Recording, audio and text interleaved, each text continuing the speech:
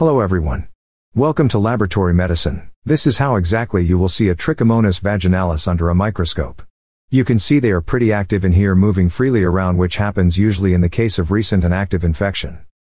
Trichomonas vaginalis is a human urogenital tract parasite that is a unicellular protozoan. It resembles a pear or oval-shaped creature under a microscope, with one flagellum, a whip-like feature, projecting from one end of the cell. The creature moves by using its flagellum, and it is frequently observed swimming quickly and erratically. Trichomonas vaginalis has dimensions of 10 to 30 micrometers in length and 5 to 15 micrometers in breadth, making it a sizable protozoan. It has a distinctive undulating membrane that spans the length of the organism and may be observed under a microscope. The organism's cytoplasm is granular and contains numerous organelles such as mitochondria, Golgi bodies, and a single nucleus.